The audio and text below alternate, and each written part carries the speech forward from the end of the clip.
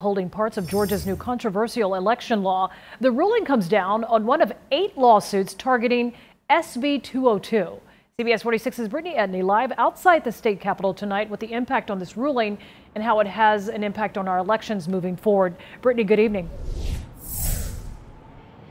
Sean, good evening. Well, as you know, Georgia's new voting law continues to be a hot button topic nationwide, not only in politics, but also entertainment and business.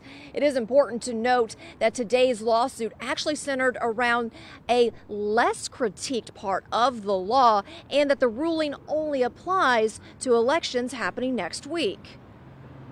A federal judge rules he will not block part of Georgia election law, at least for now. The decision is ahead of next week's 2 State House district runoffs. Secretary of State Brad Raffensperger says this is the first of many victories to come for SB 202. Judge wisely understood that you can't change horses in midstream. We're halfway through an election. You can't change the rules. And so we're going to go with the rules that are in SB 202. And I'm fully confident as these other lawsuits work their way through the system, we're going to have total victory on all those other issues also. This lawsuit centers primarily around monitoring or photographing parts of the election process and a tighter absentee ballot request deadline.